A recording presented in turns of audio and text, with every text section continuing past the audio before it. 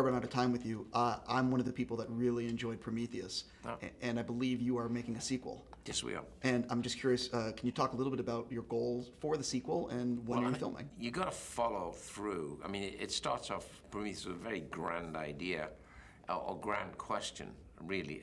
Who are they, and why did they create such evil biology or bacteriology to protect themselves from what?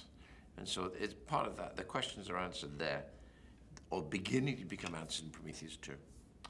Thank you for your time. I can't wait to see what it looks like.